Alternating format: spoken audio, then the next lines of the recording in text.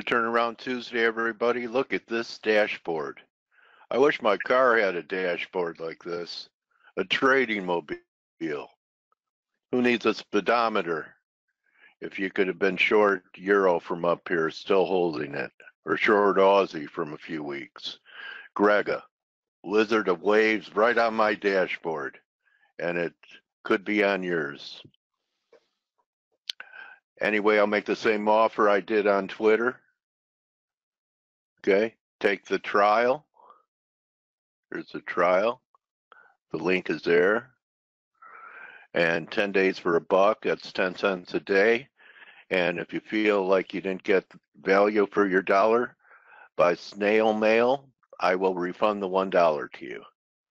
Anyone going to do it now? So, I mean, $1 is not a big risk, but now it's completely riskless. I'll spend 50 cents on a stamp to send you the buck. Okay? So, also, what's important besides your dashboard is having the right broker.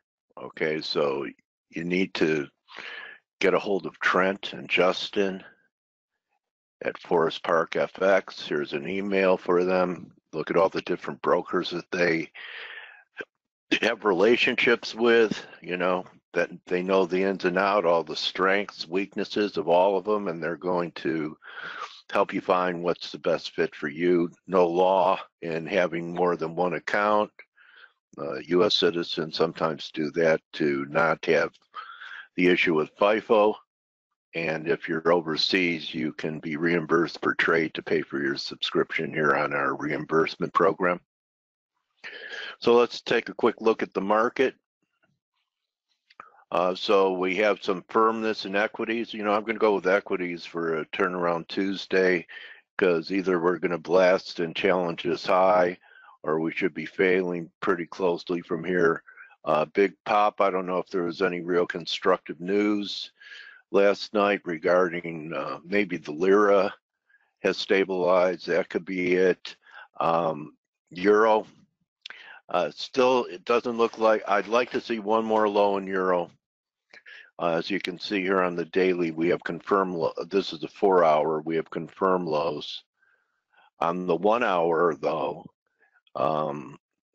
if we had one more shot down here, 1350 or towards Grega's levels and the Dixie get up to 97, then we might be getting closer to where we can go counter trend. On that, we had a little bit of a attempt at a breakout in US dollar yen last night.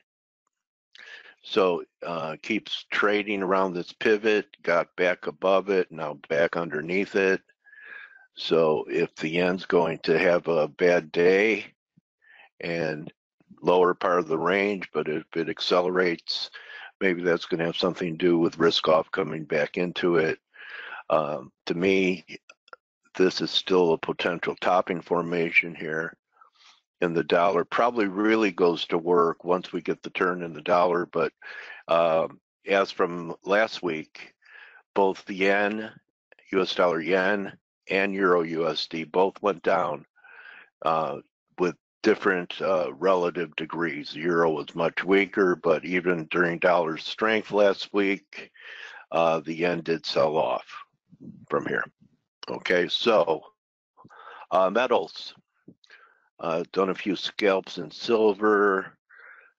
Maybe if the yen comes off, that would support it. But I look at the gold, and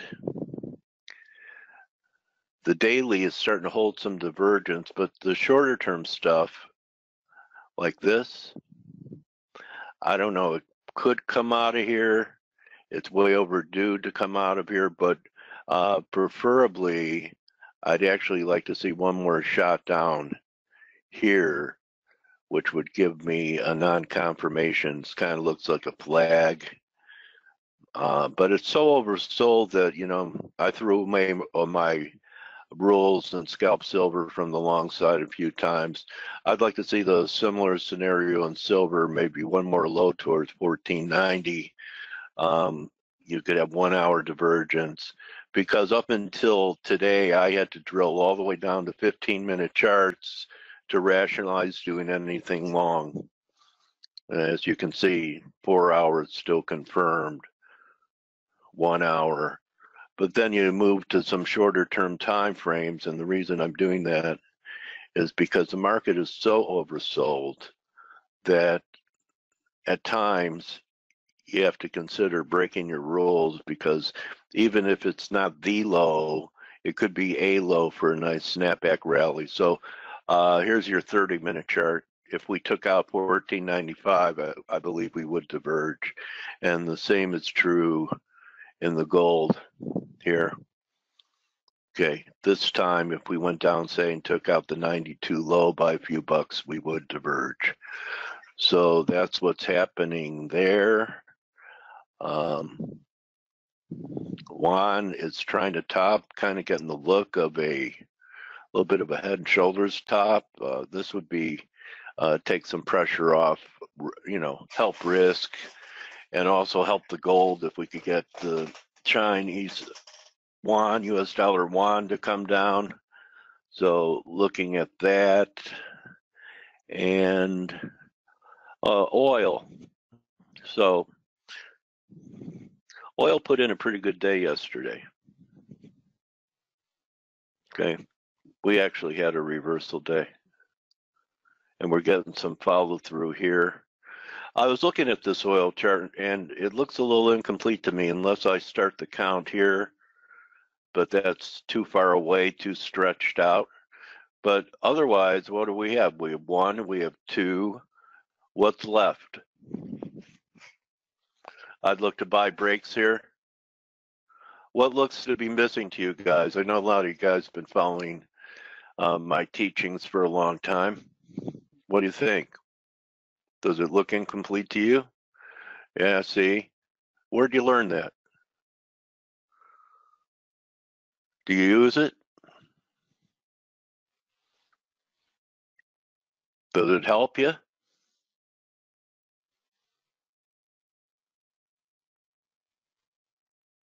Okay. Glad to serve. All right, so I believe we're going to have the whole team coming onto the court today, except Steve. I think Andre's going to be with us. I think Greg is coming too, and Joe Perry may be with us. It'd be great to hear from Joe and you know, hear his thoughts about what's going on here.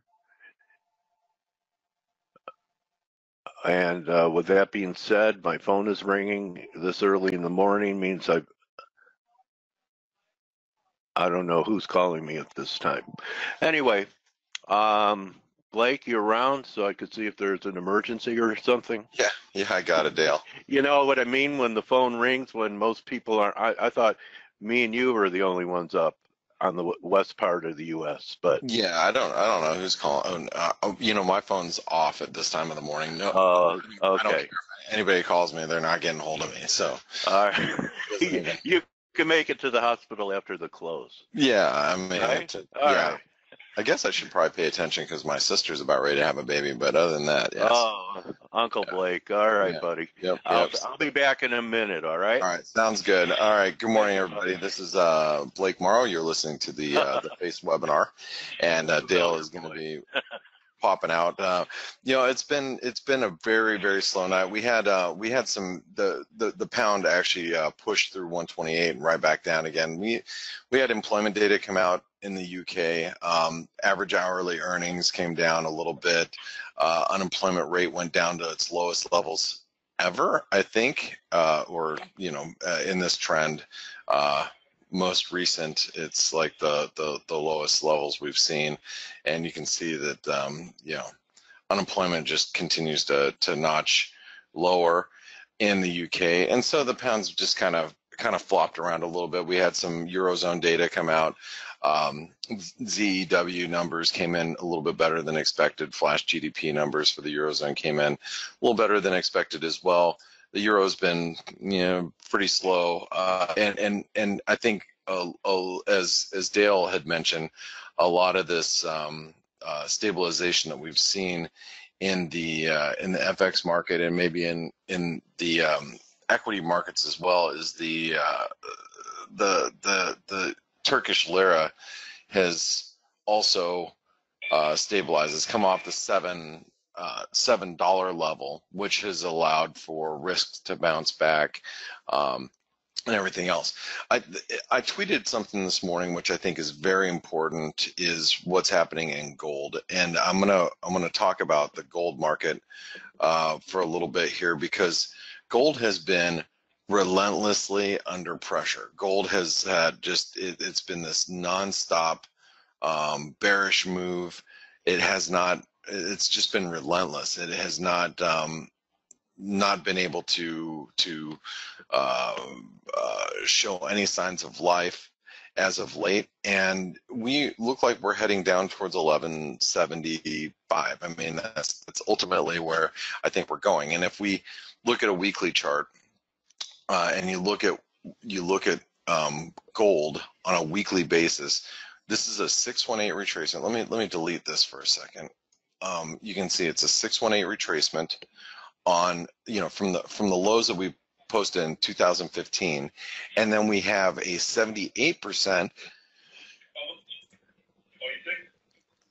retracement of the move from 2016 to the highs of this last year, or highs of this year rather, and that comes in right at the same price, and that's the 78% retracement. So major support coming into play in gold. So I think that gold is going to find some support, and if gold finds some support, that may end the streak that we've seen in the dollar. And if you look at the dollar index, the dollar has been obviously really strong, and man, we have bad prints in this ICE data, so you got to be careful with looking at the daily charts being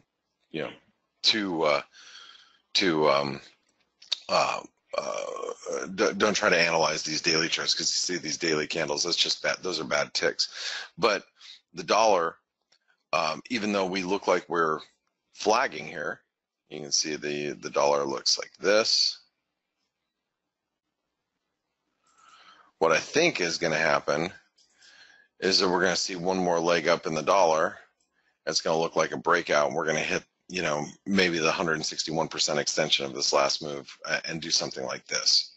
Is what I think is going to happen. We're going to do this, and then we're going to head down. So just as everybody gets bullish, thinking it's a bull flag formation, then we reverse. And I think this is going to coincide with, gold potentially making one leg lower here. So,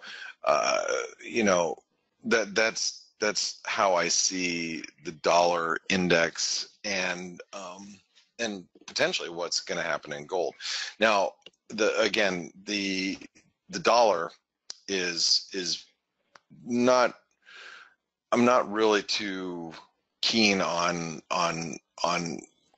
any other dollar pairs other than like the cable starting to show some stabilization down here. The Aussie's still extremely weak. The Kiwi, even though holding its 161% extension, it's still pretty weak as well. The Canadian has pulled back as we had a rally above 131 yesterday. We've pulled back. We're actually on some trend line support. The Canadian's still kind of flopping around all over the place. The peso extended its gains to 38% retracement and pulled back from the 38% retracement. So, and I think the peso is probably going to find some support down here as well, like this. For those of you that want to play the long side of the U.S. dollar Mexican peso, I think getting down here towards 1880 might be a place to do that. The Norwegian krona, the Swedish krona, both of them. The Norwegian krona, by the way, this is a pretty good chart. We actually hit trend line resistance. This is a multi-year trend line. We hit that yesterday, and I think if we pull back below this 833 level, that's going to expose some downside in the U.S. dollar and Norwegian krona. The U.S. dollar Japanese yen, I have no idea how to trade this. It really has left me bewildered as far as what to do with it. So if I don't know what to do with it, I'm not doing anything with it. And before Andre and Stelios is probably going to say a few words here in a few minutes before they come on, let me talk about a few other just cross rates that I've noticed. Speaking of the yen pairs, the euro yen had gapped down lower yesterday. We hit an 88% retracement. We bounced. The Aussie yen, it's, this is threatening a breakdown, but at the same time, if the Aussie yen gets itself back above 81, this is going to end up being a false breakdown of the Aussie yen. The New Zealand yen looks bearish, but as I wrote yesterday in the basic technical analysis of ForexAnalytix, we're at 161% extension. I think we're going to bounce right back to 74 and then give us an opportunity to reshort it up at these levels. The Canadian yen's just kind of messy as well. Let's take a real quick look at, I want to take a look at these cryptocurrencies. The amount of money that has been lost in cryptocurrencies this year is probably pretty staggering, considering the fact that there's been a lot of investment into the crypto space this year. And this last year, we've probably had a lot of institutional money has come into the crypto space. And as you can see, Bitcoin is really threatening a breakdown here. Bitcoin is holding up better than all these other, second tier type of cryptocurrencies. You can see the Ethereum just absolutely getting destroyed. And we're approaching the 225 level, which I think is really critical support. It's 127% extension, very oversold. So how many of you guys, and I'm going to ask you a real quick question for those of our listeners that are out there, how many of you guys trade cryptocurrencies or are trade it from time to time, take a stab at them? Anybody out there? Bob does not. Anybody?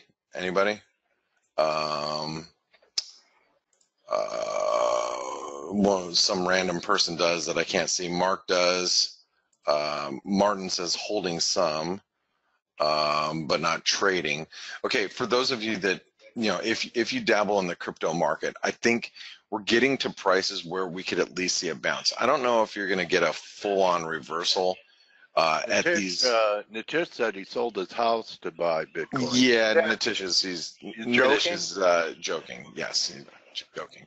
I thought he could live inside his coin. He's being sarcastic. That's a Singaporean sarcasm there. Yeah, well, maybe you should sell your house anyway, because maybe it's real estate crash 2.0 coming up. What do you think? I do think that these cryptocurrencies could find some support soon. I'm not interested in buying any of them yet, but for those of you that trade them, if you trade them, I mean, this might be a tradable bounce here. My fear is if you break below 200 in Ethereum, we could see a lot. We could start to see a meltdown. Like this is where you start looking for capitulation type of moves, is somewhere below here.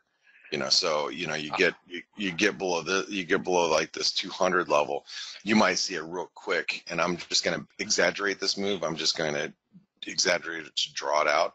You might see something like this, where we drop through 200 all the way through 100, capitulate, and then you can look for a reversal. But those are all, those are possibilities. I'm not saying that it can't happen, because it sure as hell can. I mean, look at Litecoin. We were almost at origination lows, which we're it loses another 50% of its value. It's below its level. Blake. Launch. It's lighter now. It's lighter now.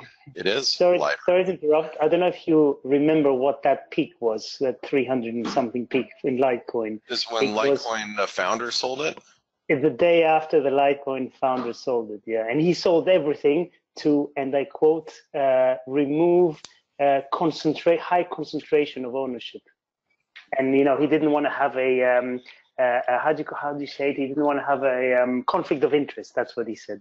Yeah. I mean, call it whatever you want, but when somebody sells everything he has from something he owns, he's founded. That's trouble. Yeah. Is that they call that insider selling?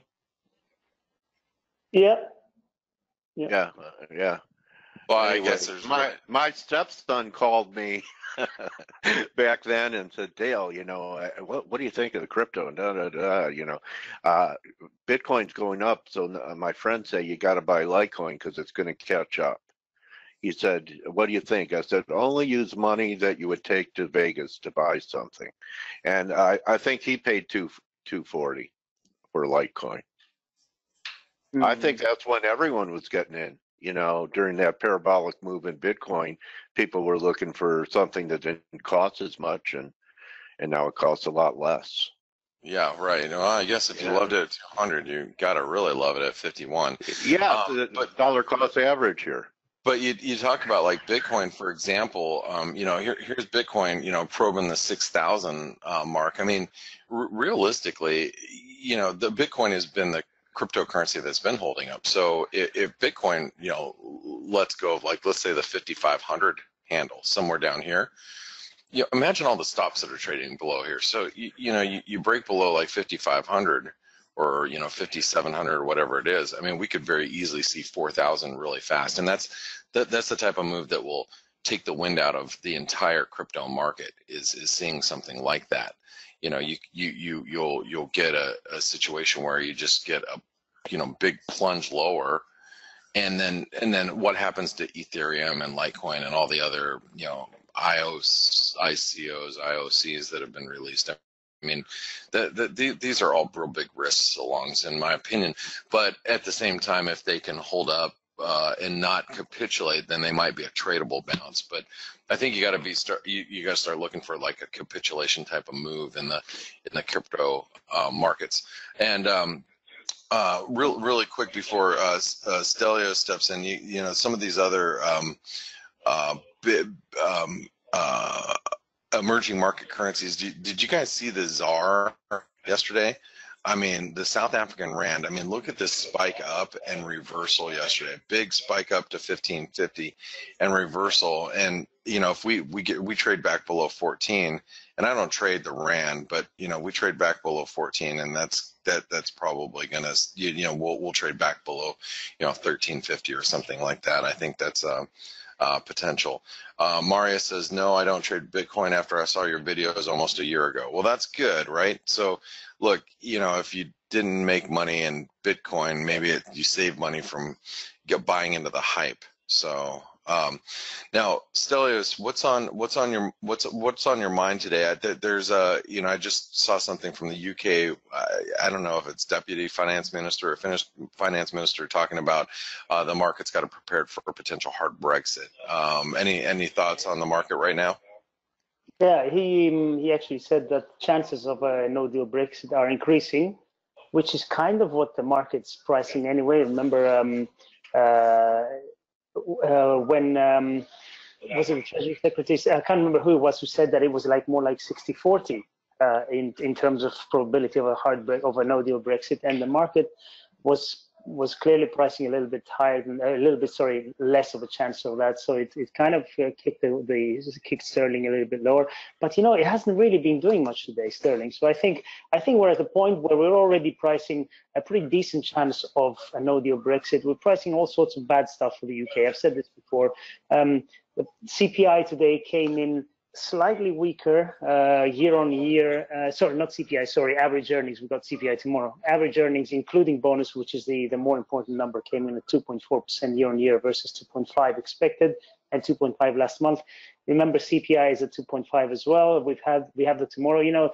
Plus or minus 0.1, rounding numbers here and there. It's not a huge deal, but we are in a situation where the UK is really irrelevant what's happening in the economic environment, unless we get a big change in something, and unemployment is really good, 4%.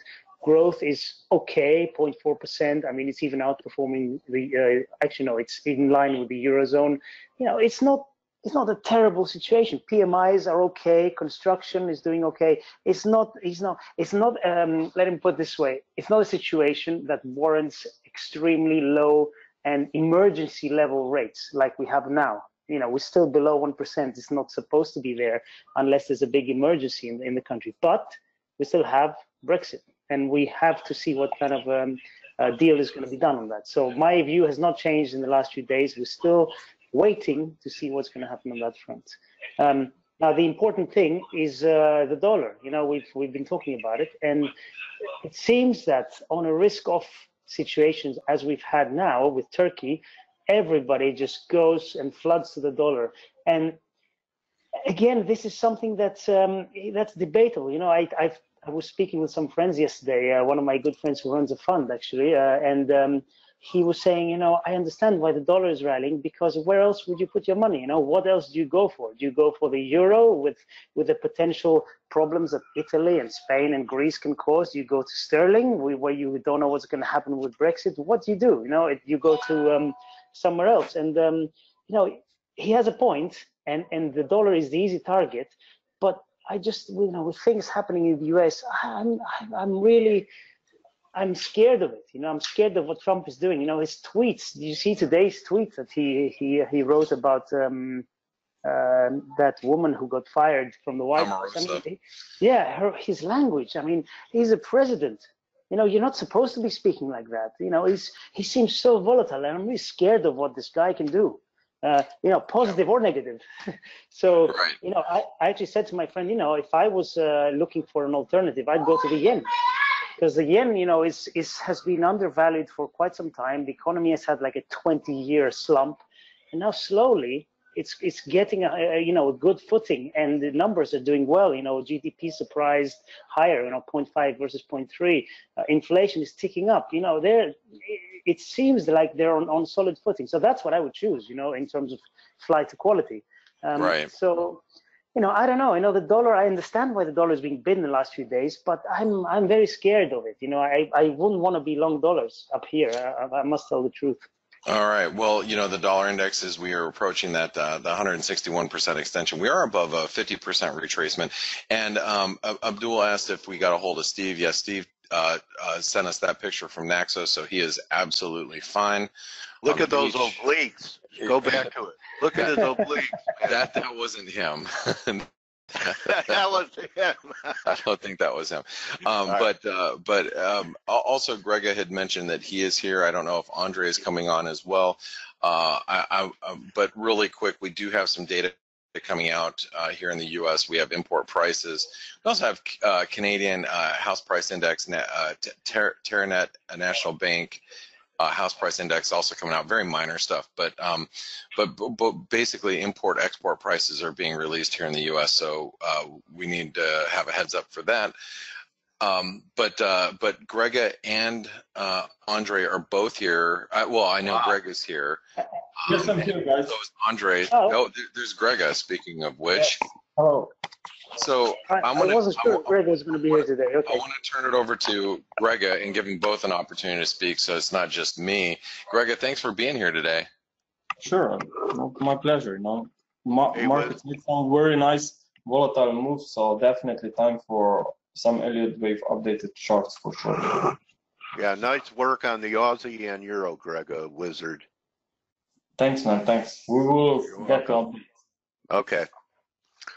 And I just made Andre a panelist as well. So, Grega, why don't you go ahead and take over the charts? I'll flip it over to you first. And thanks for being here. Sure. Oops. There you go. Here's the present. Hello, everyone. Good afternoon. Good afternoon or good morning for those at the other side. No. Hi, Andre. Hey, Andre. Please validate my audio because I'm in a new room and there's a lot of. You sound great. It seems empty room. Only screens are there. Okay. All right, go ahead, Grega. Yeah, sure.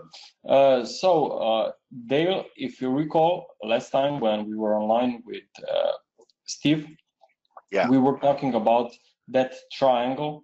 And exactly. I highlighted that triangle is probably completed because of that nice break below this trendline support, and also then we have seen a pullback into this red same line which acted as a resistance. So it looks like that we are now making a 5-wave move to the downside for wave 5 out of a triangle. Now this nice entry on that, Grega. You know, I noticed your style. You wait for the breakdown, and then you look for the retest for entries. That was very well done. Exactly. So actually, back then I was also a little bit cautious because, as you know, I had idea of a triangle placed in wave B of a more complex wave 4. But the reason why I still took a trade on the bearish side more aggressively is because we have seen a break of that wave D swing low. Okay, so this breakout was actually confirmation for Elliott wave triangle pattern to be completed. Okay, so that was the key, this breakout. And of course, that trend line was that was retested on a pullback was just a nice gift for those who wanted to go short at better prices. So actually, this one played out very nicely, and looks like that we have more downside coming because we need 5 waves to the downside from this wave E high, right? So it means that I'm looking for potential drop for another 100, maybe even 150 pips, maybe even 200, because dollar overall is very strong. So definitely be aware of more weakness coming. What I also like is that we have seen a break of below this, or I should say out of this bearish channel. And since we are below the lowest trend line of this bearish channel, this normally means an accelerated price action in wave 3. So it means that we have room for more weakness, and that any pullback should be corrective wave 4. Okay, so I'm expecting more weakness, but on the other hand, looking or making one step back, what we have to be aware is that we have seen a break out of a triangle. Triangles occur prior to the final move within larger trend, which means that this is a final move of this larger decline that we have seen down from March highs. Okay, so now when everyone, not everyone, but that some miss the trend, now they will want to join the downtrend.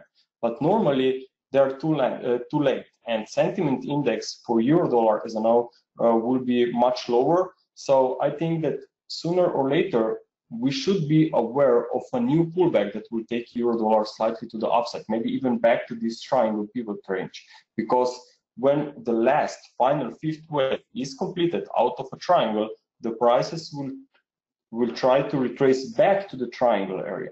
Okay, so those who want to be short euro dollar from current levels, they should be aware that downside sooner or later will be limited, especially once we will be able to count 5 waves of decline. Okay? Got it. So so some guys, let me ask you this, Greg, because some guys are saying that once it's correction, and it sounded like you were kind of going there, that after we're done with this move down here, they're counting this as a 2 with a 3 to come to the upside. All your and others are saying, yeah, from where this first wave ends, we'll rally back to 118, 120. What's going to tell you technically, I know it's down the road, after we get a low, whether or not it's going to be a bear market rally to 118, 120, or there's a bigger move afoot, and that the dollar could really get hammered? Anything? Okay, there are long question.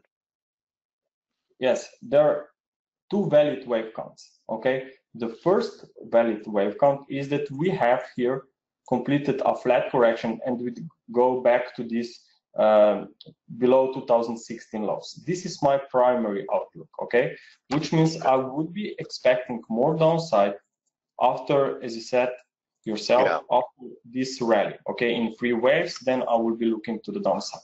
Okay, very aggressive line. This is one option. The second option is that this low, if I remove this, okay, and I will remove also this level. And what a great harmonic we have there, Greg. No? Thank you. So actually the second option is actually that here was a low in place, already put in place for euro dollar. But still, you would have to see more downside for A, B, C decline, right? So no matter how you look on the longer term scale, we should see for the next, let's say, 6 months, we should see the same pattern.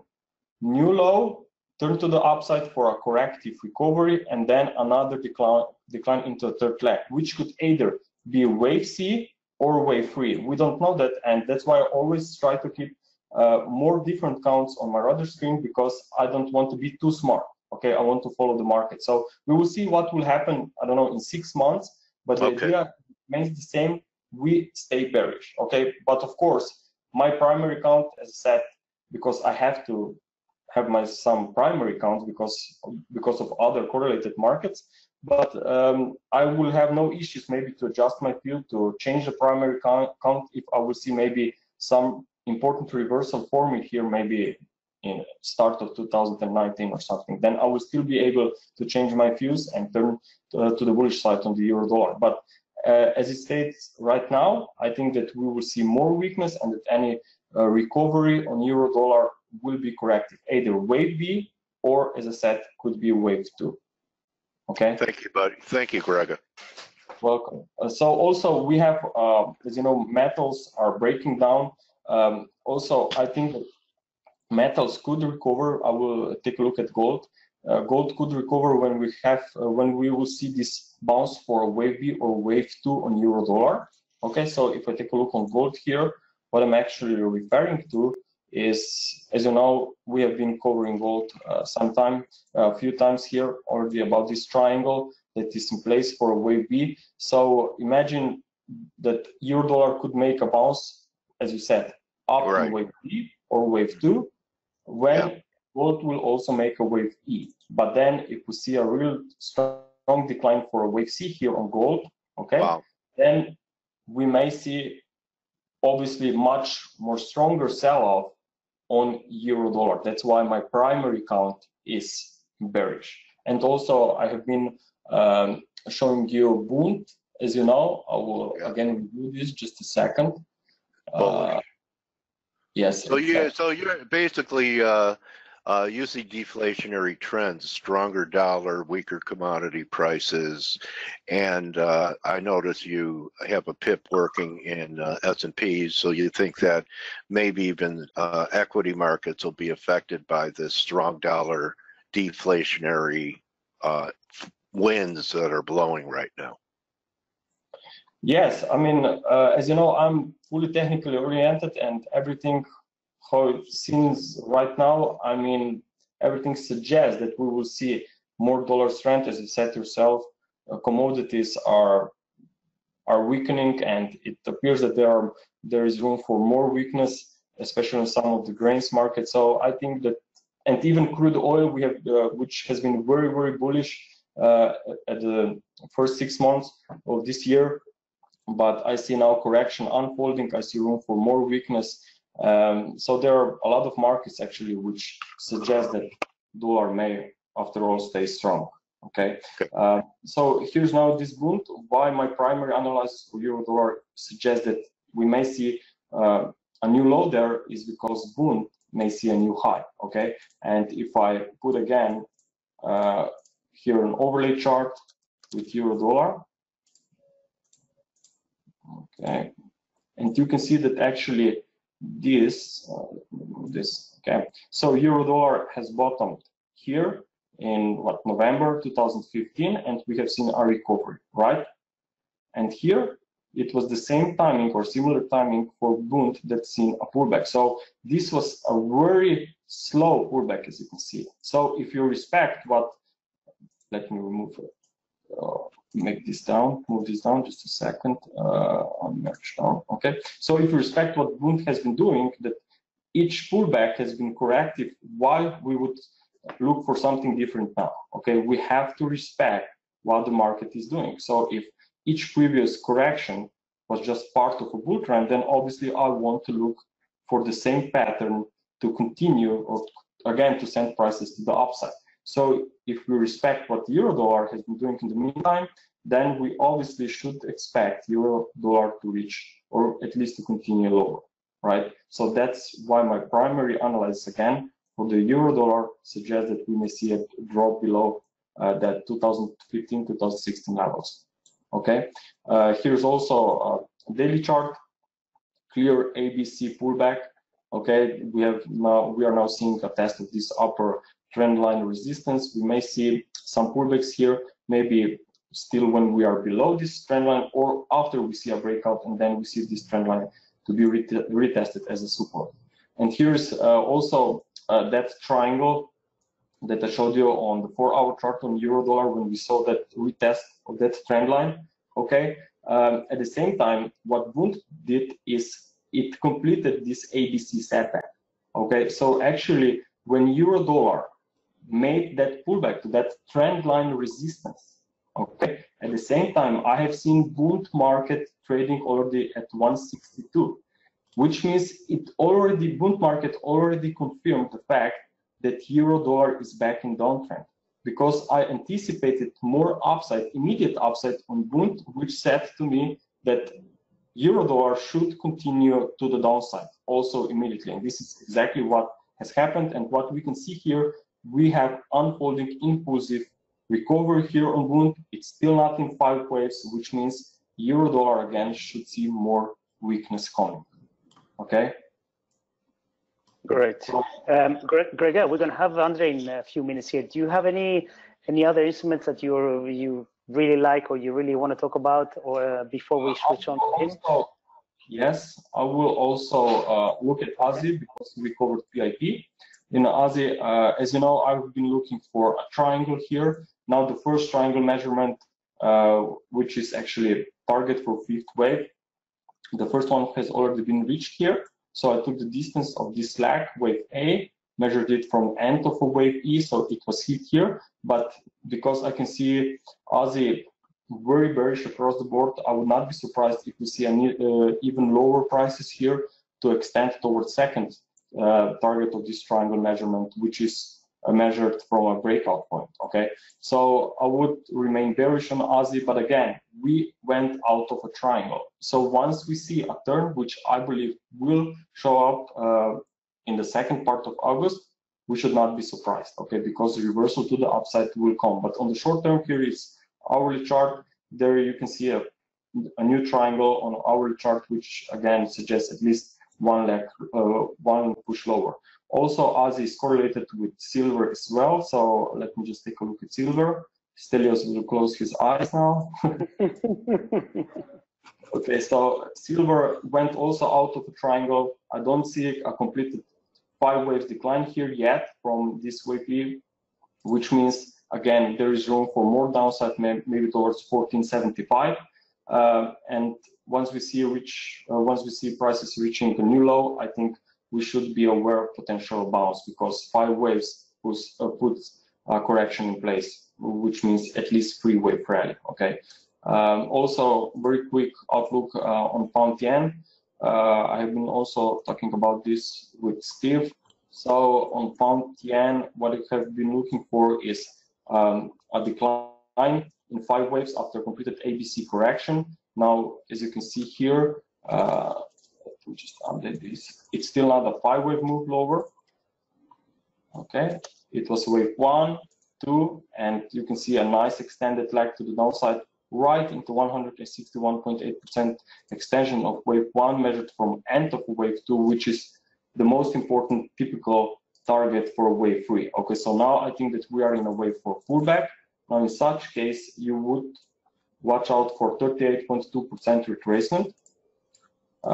So this one comes in right, now this is very significant, right around 143, which was also this previous low. Okay, and as you know, yes, when important low is broken, if this low is retested, I think it can be another opportunity maybe to join this downtrend, especially if we consider that we would be also in a wave 4 here. Okay, so also I would watch out for this, and this was what, 200 pip pullback. So far we already made 220 pips of pullback, but wave 4 sometimes can be more complex, or maybe at least more deeper in price compared to wave 2. So I would not be surprised if we see these levels, as I said, retested around 143. But I would not love to see a break above this upper trend line. If this would happen, then I think that this is not the wave 4 anymore, and that would suggest that after all we have a low in place. Okay. And so, let me just interrupt you, because I have a question there. So it is possible to that point being formed at the high trend line of the channel It will invalidate that point, that wave 4. Yeah, if we reach, or if prices would break above this trend line, then the previous structure support, no? Yes, but it would not. The real invalidation, okay, would be here at 145 because it was a swing low of this previous correction. But the fact is that I would, because of the guidelines, there is difference between guidelines and rules. The rule is that wave 4 must not trade in territory of wave 1, but guidelines, which means personality of each wave, should also be considered. Normally, wave 4 will not retrace more than 61.8%. Yeah. And this also comes in around this trend line. So for me to stay bearish, I definitely want to see these prices to trading below these levels. If we see a spike higher, and even if we don't see an overlap, immediate overlap with 145.10, I still think that this would probably decrease possibilities for another low, and I would not be looking for short, because the overall price action or activity of this or structure of this 5-wave decline would not be looking with the best shape, I guess. So, do we have any questions? Dale, do we have any questions? Somebody's asking for Sterling CAD. If you want to have a look at that just before. No, take your time, Stelios. I'm comfortable. No problem. Okay, I mean we got 13 minutes until the interview, so you know. Yeah, I can just show you 1 or 2 charts. No problem at all. Okay, no problem. Okay, so if you can cover Sterling CAD, and then we'll switch over to Andre, please, Grega. Yes. Okay, sure.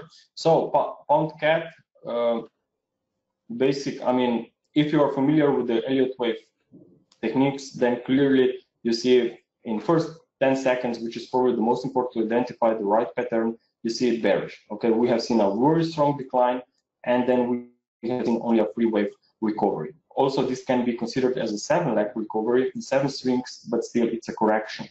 Okay, so I see market in bearish mode. I would be expecting more weakness. So if I level this real quick, 1, 2, this would be probably an extended wave 3, 4, wave 5, and now I think that this was a corrective recovery, and more importantly, we have seen a very nice push to the downside. I think that this could actually be now wave 3. So because when a correction is completed, you would expect prices to retrace back to these levels. So I would stay bearish here and would be watching out for a drop. Let me look at 161.8%.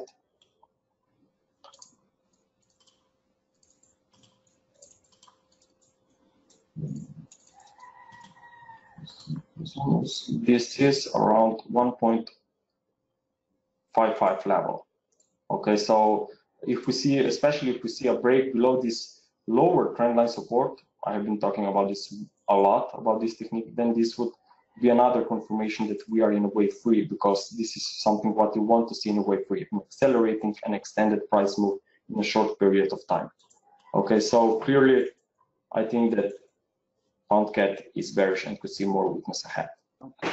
Great, thank you, Greg. And you know, we, from what I understand, you're going to be here tomorrow as well, probably. So you know, we have a few other questions. We can have a look at those tomorrow. No problem. Yeah, sure, no problem. I will be tomorrow, maybe even on Thursday. So I will be around there.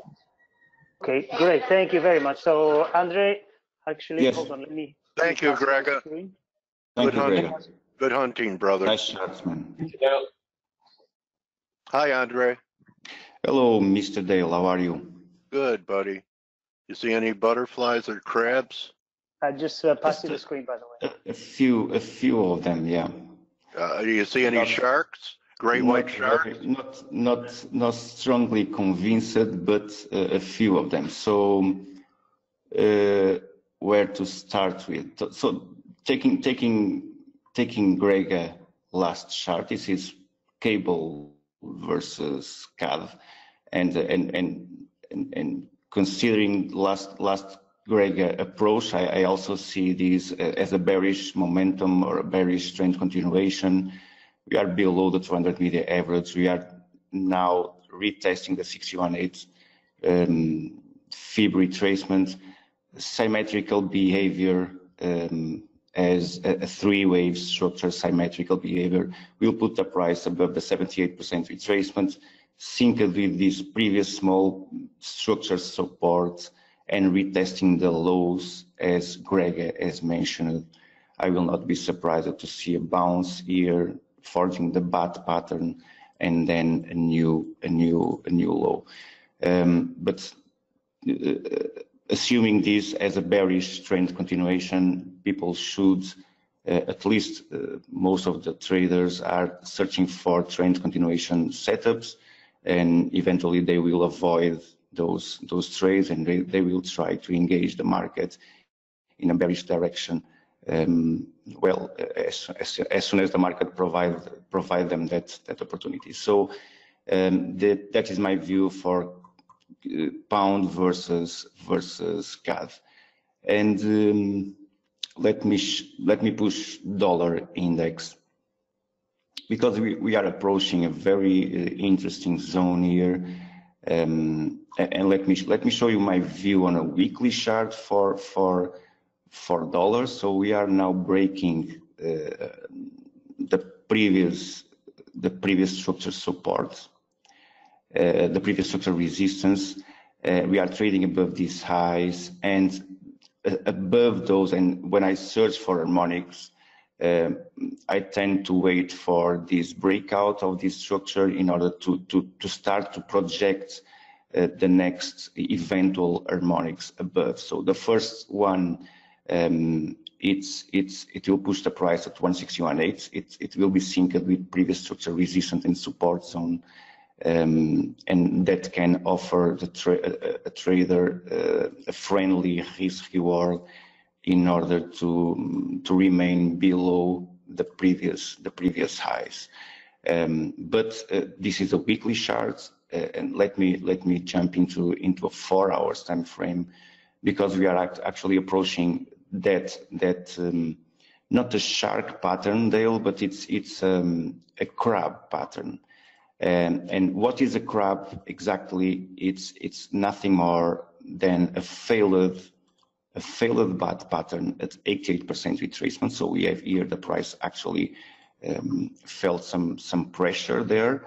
It has provided at least in a 4 hours time frame some bearish momentum to trade, and then violated the previous structure resistance. And when the bat fails as a reversal, when the bat fails as a reversal, we tend to search for an extension above those highs. So I will extend this wave, this XA wave above, and I will search for the 618 extension from this wave. And that will print me the crab pattern at 161.8. That will be at 96.62.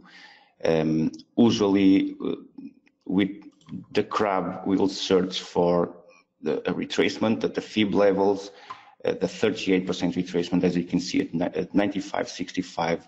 Will put the price exactly retesting the highs and the starting formation of the harmonic for the harmonic. So the harmonic started here, and the target for the crab will retest that previous structure resistance. And those are types of confluence that I search for, not only to validate the harmonic, because the harmonic will validate as soon as the price achieves that level. So as soon as the price touches the 161.8, the pattern is completed. We never know if the pattern will shift targets or not. There are other indicators that we can search for, that we can use in order to validate that probability or to increase that probability. We have no bearish divergence between MACD and RSI and previous structure highs, which suggests more bullish trend continuation. So careful with those levels, because we can see dollar strength increase in order to create later a divergent price action with MACD and RSI, and those are the two indicators that I use to search for divergence. So, and to finish, and because I have 5 minutes, and let me show you German DAX. I know that you, Dale, you like to, I believe you like to watch everything, but this is a 4-hour time frame chart, and I have a weekly time frame chart. The time frame chart published inside ForexAnalytix. For those who are subscribing our services, you have a weekly chart there, and from this double bottom formation, I was expecting the formation of a huge or a higher degree right shoulder. So this is our right shoulder, and actually this is our right shoulder here. Let me try to change this. I need to change into a higher time frame in order to get that a clear idea. Dale, I don't know if you need to interrupt. Actually, it was not Go ahead, buddy. not this double bottom, but this was a 3 drives, Dale. Yeah. That was a 3 drives pattern that we were actually following during the formation of that pattern. For those who are subscribing, I believe you are familiar with that pattern there, and we were also expecting this bullish momentum from these lows. So from here, I was expecting the formation of the right shoulder. So I have here my left shoulder formation, the neck zone, the head, the reinforcement of the previous support, the neck with the 3 drives, and the formation of the right shoulder. So ultimately, we will see a breakout of the neck and retest of this 200 media average on a weekly time frame. It can take some time. I use Head and Shoulders shampoo. No. Eventually leaning for my dandruff, for my trading dandruff, buddy. No. All right. No. All right, I try it. I can try. I will let you know later the results. Okay, buddy. You can still use gel afterwards, but yeah. Go ahead. Now I use a very short haircut, so I don't need special shampoos, no. But okay, this was the head and shoulder formation, and in a 4 hours time frame, we are trading what I call a crucial level or a decision point. So let me try to. I don't know why this is all okay. I published this chart inside ForexAnalytix. This is another head and shoulder formation, and we are now trading a symmetrical behavior, a 3-wave symmetrical behavior. So we are now facing the 160.18, another crab pattern at 160.18, previous structure resistance. This was the next zone for this double bottom formation. So we are now retesting that exact price again. So the price is rejecting to close below the close price of that next zone, okay? And I like to pay attention to those small details. So I see the price rejecting 1, 2, 3, 4, 5, 6 candles in a row, rejecting to close below this specific price at 160.18, and at the formation of this bullish crab pattern and an ABCD or ABCD symmetrical behavior. So note that the price has already reacted from there. So that we have seen already a fast candle almost retesting the 38% retracement, but I can use those harmonics as potential reversals and for strong bounces on price. So we have two situations here. We are approaching breaking this double bottom. We'll retest that weekly 3 drives bottom, the next zone for the major or higher degree edge and shoulder information, breaking these lows, and obviously breaking this structure. There's a specific trend line here. We can use a specific trend line as a resistance, and breaking that price structure eventually will force the price to retest the highs and to trade even higher eventually. But attention, this momentum here, I see no big bulls inside this momentum here. I can actually, this symmetrical behavior can fail, the pattern can fail, and they will search for the default projection for the edge and shoulder formation. So the one default projection below will put the price at 12,105. So retesting the double bottom and eventually trading even lower. Okay, so this is my 2 cents for today. Great looks today, Andre. Thank you very much. Thank you, Andre. Thank you very much. Thank you, Greg and Blake, and have a nice trading week. What a team, the dream team. Indeed.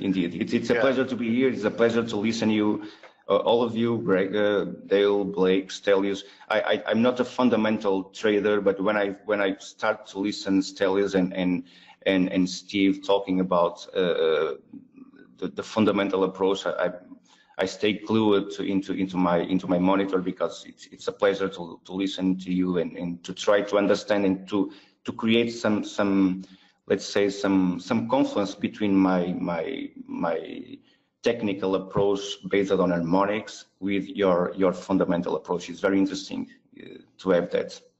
Well, yeah, they're great. Yeah. And if you want to hear about some fundamentals in equities and those types of instruments, stay tuned for this interview with Lance Roberts. Lance, how are you? I will. Lance, I'm making you the presenter. Looking forward to meeting you, hearing your voice, and seeing your screen. There we go. I'm just curious what screen you're looking at right now. I'm looking at Real Investment Advice, so all the articles you have up there, Lance. So great to meet you. Thank you so much for coming here and giving us some of your time today. No, absolutely. I'm happy to do it. I believe I interviewed one of your associates up there, Michael Leibovitz.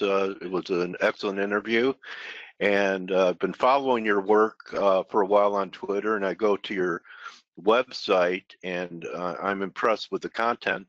I think content's very important nowadays. But I'd like to take you back in a time machine, Lance. So sure. Let's go back to right before you had an entree into the industry. How did it happen for you? That was 1987. I actually started working for a bank. Yeah, no.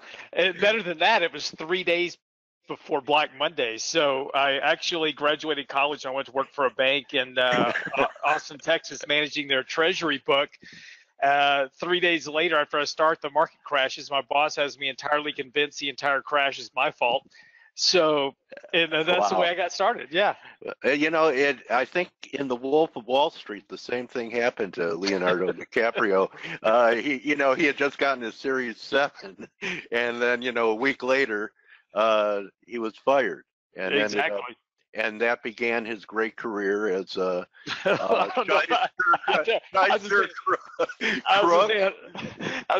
stock whore. All right, he became a penny stock whore. Well, here's an interesting story, though. I was actually, so that happened, all that part of Wolf of Wall Street happened right before the dot-com crash in 2000. And when, at the beginning of that movie, when they're trying to take that one company public, that was all real time. We were watching that, real time when I was at Madden. Yeah, exactly. Michael Madden. Exactly. Yeah. And that whole story, when you watch that movie, is a big flashback for me. So yeah. Well, for me, it's trading places because I'm older than you, and I used to work on the floor, and I know that a lot of guys did take a lot of different substances when they went into the bathroom, mainly for ulcers. But sure, of course. So after that, what happened? Well, no, and actually I spent about 10 years working overseas. I spent quite a few years working for several different banks and doing a lot of real estate transactions and money management for high net worth individuals, primarily out of France, that needed offshore money management. And then in 1998, came back to the States, opened a broker dealer to continue operations, and then in 2000 saw the transition occurring after the dot-com crash. We started talking about the coming crash of stocks in late 1999, early 2000. We were warning people get out of the market, and then after that occurred, and of course this was the initial advent. Back then I was starting on a radio station doing a financial radio show, and there was a guy on the afternoons, and he was talking about, fire your broker, just buy ETFs. Well, there were only 3 ETFs at the time. It was diamonds, Qs, and spiders. That was it. Right. But he was very early on that whole ETF curve of lower rates, lower commission costs, etc. And so we transitioned our whole business into a very early adopter of the registered investment advisory flat money management fee. We were at 1%. We were at 1% then, and the average fee at that time was 2 to 2.5, believe it or not. Right. Now you have to pay somebody to manage it. Right? And so not only did they catch up to us at 1%, we're now managing money for between 0.5 and 0.75. So I mean, but here's the interesting part. The baton death march of the retail industry. Well, you say that, and let me tell you what happened in 2008. In late 2007, I was writing articles about the coming, bear market and the crash because of the real estate, the leverage, the stuff, the margin debt that was in the markets. In February of 2009, I wrote an article called 8 Reasons for a Bull Market, and we started allocating money back into the markets at that point. Beautiful. And I actually lost clients because everybody was convinced that the market was going to zero. But what was interesting is that actually, when the market came back around, the realization that good financial advice is actually worth paying for, fees actually went up momentarily. And then of course this big push into ETFs is now pressing fees down again. In the next crash, when it occurs, robo-advisors will go the way of the dodo bird, and fees for advisors will come back up somewhat, not to a great degree, but they will come up somewhat. Okay, so you talk about those 2 previous experiences and going to an RIA model, and I think that's really what was behind people wanting to become self-directed. They saw, their broker, and that's what I respect about your work. You're not a passive RIA type. That's correct. You make moves, okay? And but most financial advisors, CFPs, whatever, they thought they were okay with the standard diversification, 70% stocks, 20% bonds, 10% cash, and people found out not once but twice that they weren't they were wrong on everything and wouldn't even open their statements for a while. So they decided, you know what, I'm going to learn how to trade. Do you think that was what was behind people wanting to become self-directed? Two things. We saw this in 1999. You'll remember that day trading, day trading shops had opened up everywhere, and then, of course, when the market crashed, there was that shooting at the one in Atlanta, I believe. They became position traders. Yeah, exactly, and of course they were doing it heavily long. I had a woman come in my office in 2000. And she wanted me to help her fix her situation. Her problem was she was $250,000 in credit card debt. She had put it all into SDLI, JDS Uniphase, and a bunch of other stocks that went basically to zero. So we saw that same mentality back then of turning Wall Street into a casino for quick money gains. We saw the same thing in 2007, early 2008, and we see a lot of the same thing now. I am all for people managing their own money. In fact, we're Real Investment Advice. We're just in the final throes here. We're launching RIA Pro, which actually, I was listening to the interview earlier. Very fascinating on the technical positioning. I came in late, but I was listening to his positioning on the DAX, and then he was talking about how he likes to listen to the fundamentals. Well, I'm very much a fundamental investor, and we manage money from a fundamental basis. So we look at valuations, we look at these type of things. I just wrote an article last week talking about marrying, though, the fundamental analysis with the technical overlays, because fundamentals are great, but what happens with fundamentals is they're very slow to turn. And of course, when you're in late stage markets like we are now, people start poo-pooing the idea of CAPE valuations and these type of issues. But it is at those moments where we start discounting the value of fundamentals and the fact that we're paying for a future stream of cash flows that we should start paying attention to these things. Here's a chart of this is basically the real inflation-adjusted S&P 500. Is this large enough for you, or do I need to make a little bit bigger? Does that help? That's better, yes. Okay. So this is the top chart is the real inflation-adjusted S&P 500. The bottom is CAPE valuations. When the market has ever been above 23 to 25 times CAPE, you have had very long periods of very low rates of return. And so when you start talking about marrying some of these ideas together and talking about applying a technical overlay, that's what this does here, is simply looking at the same graph, but whenever the market goes below the 24-month moving average, and you see this over 100 years, there's not a whole lot of trades here, but it kept you out of the financial markets when you went through these very long periods of underperformance and overvaluation of the markets.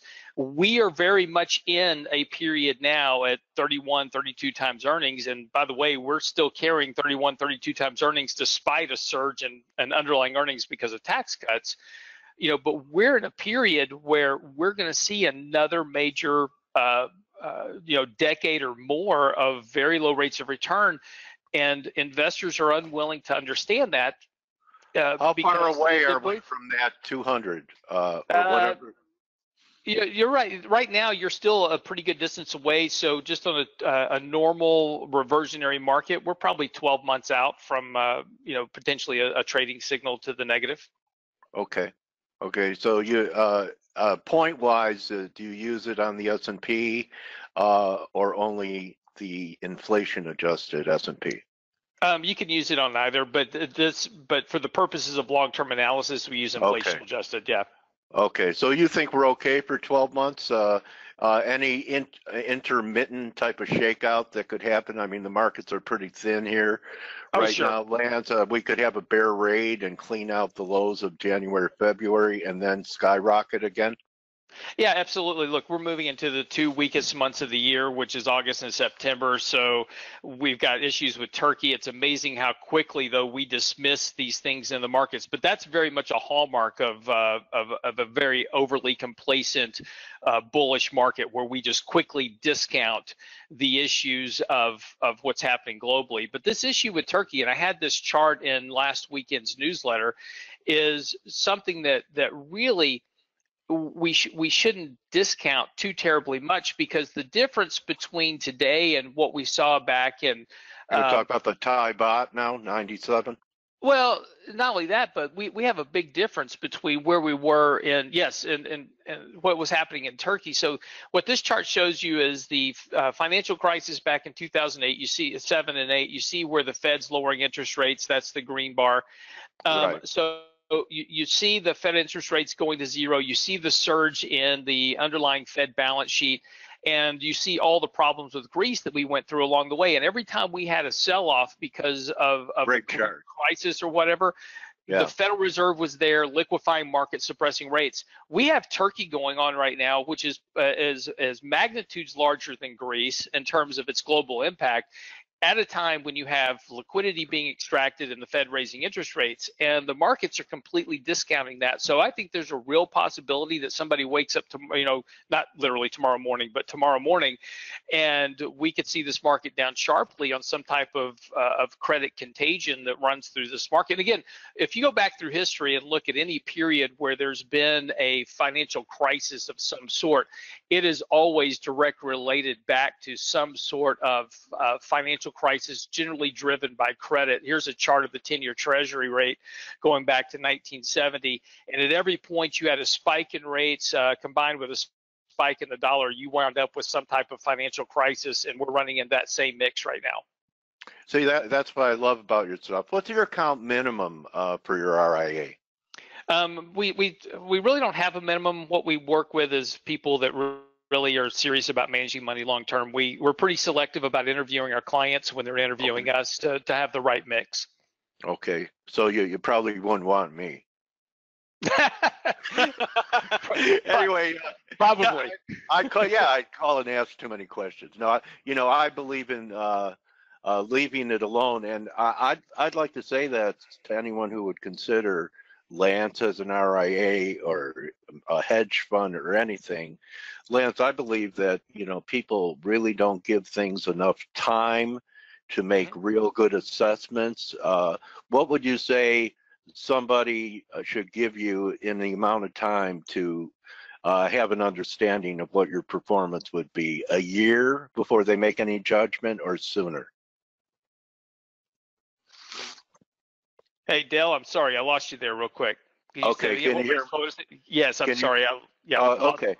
All right, people try and make judgments, in this business, especially in the spec end of it, in commodities and FX, you're only as good as your last trade.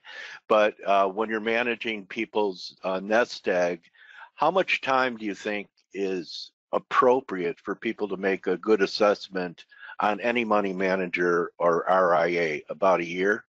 No, here's the way we spend a lot of time with our clients, and the issue is that in any given year, you hear this argument all the time is like, well, 90% of money managers underperform their index, from one year to the next, and that's true, because the big difference between the S&P 500 is and a money manager is the S&P 500 pays no taxes, holds no cash, has no trading fees, is not impacted by a variety of issues that impact your personal portfolio, but also benefits from things like share buybacks and share distributions, those type of things. So the index has a tremendous, and also one of the important things is stock substitution. So in other words, GM goes to zero when it goes bankrupt, they swap it out for another stock, and magically the portfolio or the index rebalances. Yeah, the Dow is famous for that. Go ahead. Exactly, and your portfolio doesn't work that way. So there's a lot of reasons why benchmarking to an index is not a great idea, but it is important as a tracking method about how you're doing. So what we do is we really spend a lot of our time counseling with clients and working with them. Look, you should approach your portfolio with your advisor as a business, right? So Dale, you and I, we're partners in a business, right? We're going to run a trading firm or whatever you want, whatever kind of business you want to run. Well, as we engage in that business, we work over the year and we say, you know what, sales aren't where they're supposed to be. So Dale, what do we need to do? We sit down, we restructure our marketing plan, we throw some dollars at it, and we relaunch our marketing plan to increase our sales. So we tweak our plan as we go along. And this is the important thing about working with any advisor, which is you should have a very good communication base with your advisor that says, as partners in this business, the portfolio is the business, we're the board of directors, what's going on here? Are you contributing to the plan as the money manager, managing the assets? You monitor this on a regular basis, and Great analogy. When you're off track, you make adjustments to get back on track, and this will allow you to inure value in your portfolio over the long term. And we are, just like you, Dale, while we use technical analysis to understand what the risk is in the short term, we are long-term fundamental investors. We use the technical analysis to avoid the risk in the short term of not only just capital loss, but also emotional loss. The biggest negative impact to portfolios over time is investors themselves, as their emotions drive positioning changes, et cetera, and portfolios that shouldn't be done, but it's that emotional drag that hits it. Let me ask you this, with the charts that you've shown, in real time, are you sitting on a fair amount of cash looking for that event risk to take the market lower for perhaps you have a shopping list if the market gets hit 10% or so that would be attractive to you? Yeah, no, we're right now, actually back in January of this year, as the markets were running up to its peak, we actually reduced our portfolio allocations to about 75% exposure. So in other words, in a 60-40 allocation model, we reduced the equity allocations to 45%. During this bottoming process in March and April and this rally back, each week in our newsletter, we've been talking about increasing our exposure. We've been buying in on dips as they've occurred. So right now we're about 55% exposed to the market. We're still a little bit of cash, but we do have some hedges in place. And if this market breaks below 2,800, we'll begin raising some more cash within portfolios. But okay, well, how do you hedge? We hedge through several different methods. One, cash is always the best hedge to start with. Whenever there's a concern about the markets, people tend to make an emotional decision, so they go short the market. Well, the problem is when you move from a long position to a short position, if the market reverses very sharply, which we've seen a lot over the course of the last few years, particularly with Fed interventions, then you wind up moving from a losing position to a losing position. So the best first step for any trader is to immediately move to cash. Cash doesn't lose value, and it gives you time to evaluate what you do next. So you can monitor the markets. You can say, okay, the market is in fact going through a correction. Now I can short. Or that was a 1 or 2 day head fake, and we've seen that so many times here that we get some type of announcement from the Fed, or Bullard shows up and says, hey, don't worry about it, lower for longer, and this market turns right around and runs right back to new highs. Well, cash allows me the ability to buy back in on the long side if I need to. So our first step is always to move to cash. Second thing is that whenever there's a market rout, money moves into treasury. So we'll also add to our treasury. Bonds always are a good hedge. And now not corporates, not dot junk, etc.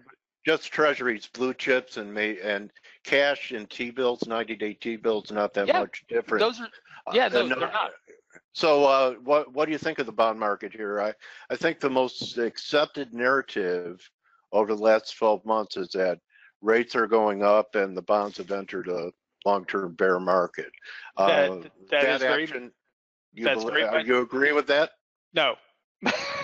And look, I've written tons of articles on this, but the issue is simply this, is that now we're talking about treasury specifically, okay? Right. Not corporate bonds. We're not talking. No, there's a huge bubble in corporates, right? Exactly. So we're talking about treasuries. This is where money flows to whenever there's world trouble, right? So you're more like a commodity FX guy. You're looking at commitment of traders reports, your charts. Yeah. I lost you. You're a trader. You lost me? You lost me? I'm sorry, Dale. Okay. Okay, you're more like you have a trader's instinct, Lance. Well, it's called 30 plus years of watching this stuff. Okay. All right. All right. And you watch stuff that traders watch. Right. A lot of commitment of traders, etc.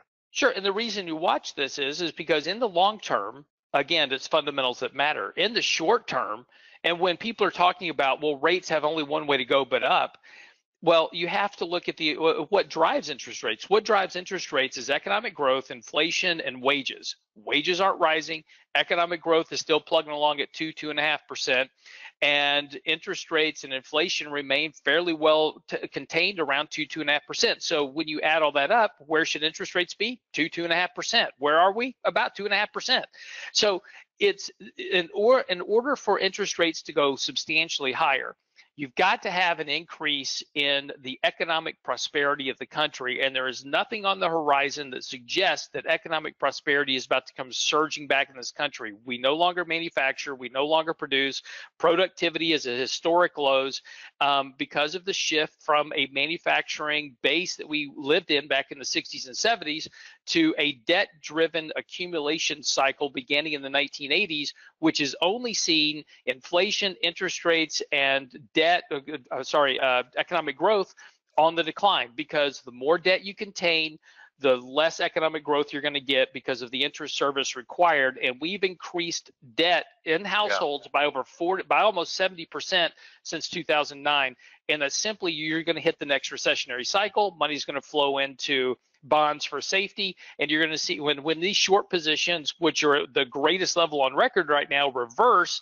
And as you can see in this chart, what I've done is I've stripped out any net positioning that was less than 100,000 contracts. And what you'll notice is that every time you have this type of net positioning, this is generally a peak in rates, not the beginning of a run. And this is the biggest. Yes. The record net short position. That's by commercials? Yes. Oh no, by speculators. This is hedges, hedge funds, etc. You know, Lance, it was great to meet you. I'm glad I was persistent. Yeah. And having you come on, and you're my trading warrior brother now. So what's the best way? What's the best way for people to get a hold of you if they want to talk to you about their retirement funds or cash funds for you to manage? Sure. No, best thing to do is go by our website, realinvestmentadvice.com. You can ask questions. You can I certainly encourage you to subscribe to our newsletter. This is a great way to learn more about how we view the markets and how we do things. This is last week's newsletter talking about this whole Turkey crisis right now. The newsletter goes through a variety of fundamentals things, and then we also do a complete positioning review on how we're positioning accounts.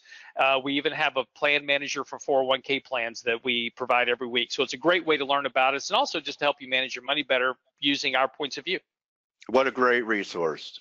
Thank you so much, Lance. Good hunting to you and to all your clients. I hope that profits rain down on you guys no matter what the weather is. So thanks. All right, buddy. Appreciate it.